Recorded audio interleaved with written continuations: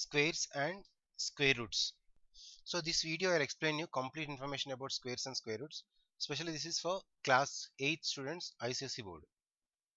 So before that, in this topic as well as other topics from the maths and other subjects, I'll show you website here. You can see the link in description below also. Now if you go through this, you'll find out all the subjects, chapter wise, topic wise, all the model papers including question banks also are available for free. So you can download and subscribe this channel because we'll upload only the videos which are related to the education. At the same time, it's very helpful for students. Fine, we'll start the topic now. Squares and square roots. First, we will see what is a square. So, square of a number. Square of a number.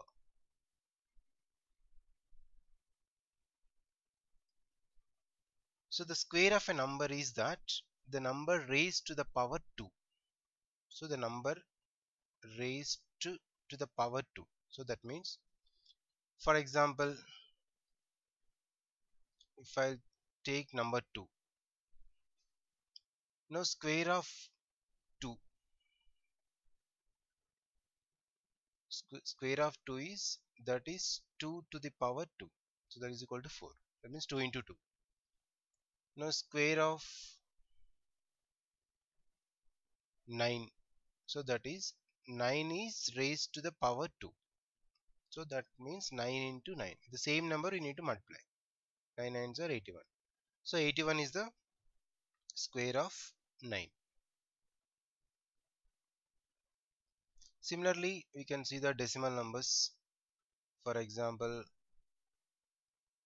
square of decimals as well as fractions. For example, the square of 3 by 7. That means 3 by 7 is raised to the power 2. Okay, 3 by 7 into 3 by 7. So 3 3 is a 9 and 7 7 is a 49. Already we have seen some clear information in exponents and powers, right? So how to multiply. So in this, okay, the square of decimal I am taking. Now 0.3. Square of 0.3, 0.3 whole square, because to the raised to the power 2. So 0.3 into 0.3, that is 0.09. So already we know about this in decimals topic, because after point there is only one digit here. After point is one digit, so finally in the result after point there should be two decimals, 1 plus 1.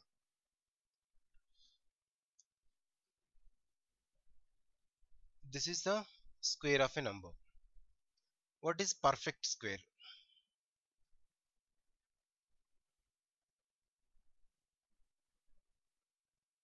What is perfect square? A natural number is called a perfect square if it is a square of some natural number. So the number should be square of some natural number. Now we have 1 square is equal to 1, and 2 square is 4, 3 square is equal to 9, 4 square is equal to 16. So in this, each of these numbers, that is 1, this 1, 4, 9, 16. So these are all perfect squares. So 1, 4, 9, 16. Similarly, you can say a 5 square is 25, 6 square is 36. So these are all the perfect square. So we can define like that. A natural number is called a perfect square if it is the square of some other natural number. So test for number to be perfect square. So how we can test? Now this is a simple small numbers, we know it, 1, 9, 16, 25, 36, so on. But if any big number is given, how to test which is a perfect square or not? So how to do testing? Now for example, I have given 7056. Now this number I need to test whether it is perfect square or not.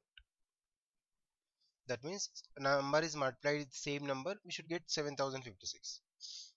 Okay, for this we'll apply the prime factorization method. So product of pairs. So we can write prime factorization method that your, if you know, okay, otherwise just once again listen here. 7056. We should divide with this only prime numbers. Okay, the prime numbers are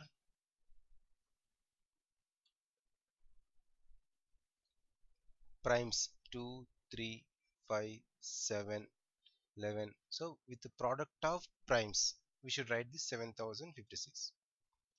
Now first prime number is 2 because 2 divisible. Then that is 2 3s are 6, carry 10, 5, 2 2s are 4, 8. Again we can divide with 2 table. 1, 7, 6, 4. So how to do prime factorization? If you don't know, you can see other videos also is there. Now this is the method to find out the prime factorization. With the prime numbers we need to do division. Now again 2 table. 2 8s are 16, 1 carry, 8 is 16, 2. 441. Now come with the 3 table because 2 is not possible. 441. If you take 3, 1, 4, 7 because 7 21. 3 table. 3 4 is a 12, 27 is 9. Again this you can write 7, 7 is a 49, 7 1 is a 7. Now if you observe, these are all the prime numbers 2, 3, 7. So finally we can write 7056 is equals to 2 into 2 into 2 into 2. 4 times 2, again 3 into 3 into 7 into 7, right? So these all if you multiply at the same time you will get 7056. Now every number should be at least 2 times. 2, 2 into 2, 3 into 3, 7 into 7. So this is 2 square, again one more 2 square and 3 square and 7 square. So we can express it as the product of pairs of equal factors. Product of pairs of equal factors. Pair means 2, right? Pairs of equal products. So we can write like this. So that's what this 7056 is, a perfect square. So again in order to multiply, if you multiply again same answer will come. If we can write product of pairs of equal products, equal factors. So this equal factors.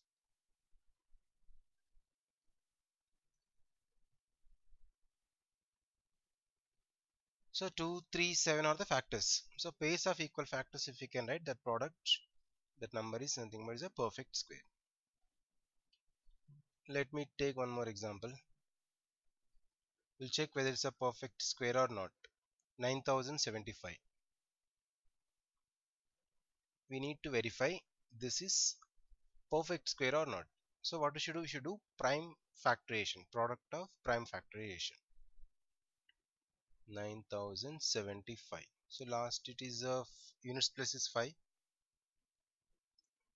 You can divide with 5 table directly also. Otherwise 3, 9 plus 7, 16, 16 plus 5, 21. So it's divisible by 3 table.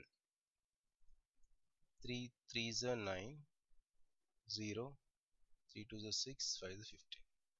3 table is not possible now. Take 5, 5 6 is a 30, 2 9 was carrying, 2 5 is a 25.